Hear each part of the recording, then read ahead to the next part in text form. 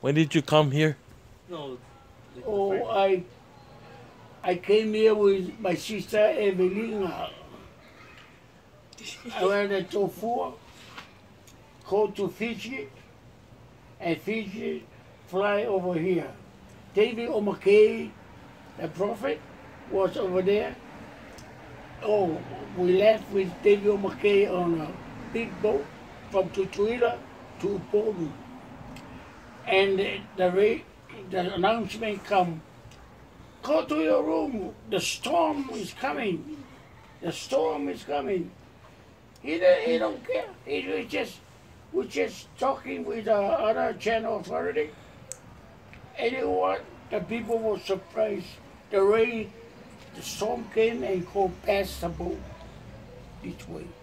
We went to Upolu and then pick up all the buses over there. We went to the village. He was mission, teaching missionary over there, Sauyaku. So we drove all the old road back from 10 buses, and we saw he was there and he spoke to us, and he said, when we go back, you see the horse on the way, there was no grass, all dry. He ate all the grass, no more, no reach. The road no can go farther. So that was a good lesson from David Omakei. And we came back, and me and Evelina go back on a boat, came to Fiji, and he was there. So we flew from Fiji to Canton to over here. And we came here one day, and the next day, David Omakei arrived over here. So we had a big conference over there in Laie Park. We put the stage on the hill and things over here, and all the people came over there for the conference.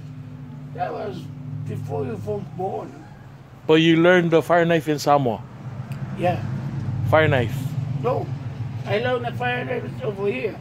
When I came here, the hukila was doing 2 times a week, a month. They make a umu over there where the houses over there, where the shower, they make the umu. And I go over there and then we practice with a group, a church group. But I was taking me. Then we went over there. I learned fast. You know, the couple was teaching. Say, hey, you fast, you learn, you good. I said, hey, we're going to make you a solo. Do the solo. I said, no, I can't. Yeah. So I came home. I cannot sleep. You know, my dad watching me said, I didn't know she was watching me through the window. And I go, they just throw down the knife. The knife falls down. Like, yeah, stupid. You know, not like that. Get away. I almost well, you know, asking you, invite you to come teach me. and I said, no, do like this. I did like this. So he's teaching me. I said, I cannot. He said, oh, you nothing. You nothing. My dad like that. You think you know everything. So I was thinking I could learn. I could take my knife, go to the swimming pool over there at BYU. Don't stay anybody. So I go stand on a board and swing like this. Flip back. Boom! My head on the board. And I go back again. Oh, I couldn't do it on the side. So that way I won't hit the board. I tried. Finally, I learned how to flip my back. My back like this, and I go like this. Oh, so I went to the out. Dancer, you ready? Yeah. Hey, the man from Royal Hawaiian Hotel saw me. They hired me to come dance Royal Hawaiian Hotel 2 times a week, and I make only $15 a night. That's plenty money in that time. everything costs so small. I go to school, I fed all the boys no more money. They stand on the line for the lunch. I said, go. I put only $1. Because only 15 cents a lunch. I made 5 boys. Okay. So every day they all waiting over there for me to come feed them.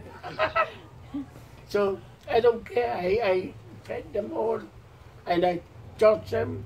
I did all the football in the middle of the football game.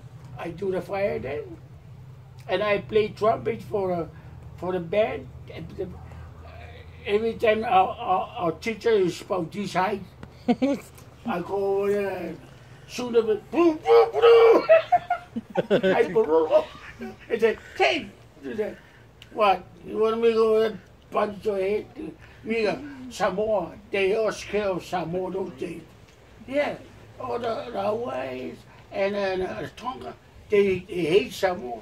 They like fight with us. We don't care. We go there, and the guy in the chief said, you watch all the kids. I said, okay. Yeah, and they go, hey, come here. Hey. So there was one Hawaiian boy named Emerson.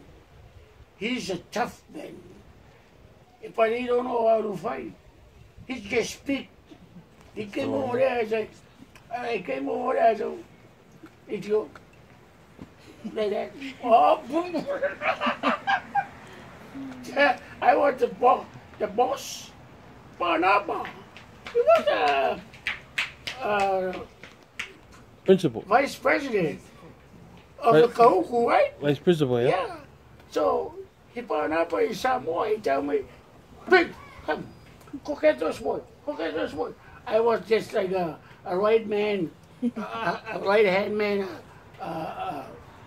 Barenaba, and he knows me if I do the fire dancing.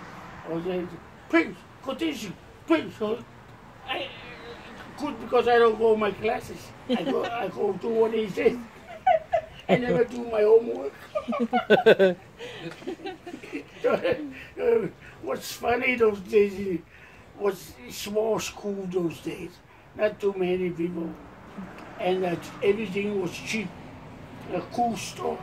They have a cool store over there. Everybody still can everything from good store. Especially me saying, what? Nothing. I don't tell me what. So I walk like this, go there, get a Vienna sausage or scumby, put outside the window, there's somebody outside, a friend, and in the window, and a cooler. What do they do? I said, nothing. So you take over there and go eat over there. And the soda, they have a machine. The soda go, you move like this, and pull out in the face. So we go with the can over. We open the top and get the straw and drink the soda. Don't do what I tell you because don't tell you my crazy days. So the people go buy soda. No more soda, we all drink it. We open like this. So, cool thing. He did you whatever that. Cool is a good man. He liked me, but I started all the thing inside the store. I the one who lead them to steal all the stuff.